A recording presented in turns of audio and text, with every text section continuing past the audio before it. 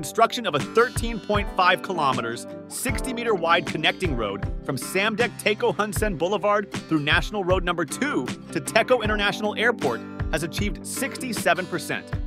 And the construction of Techo International Airport is 55% completed and hope to be completed by the end of 2024 in the near future.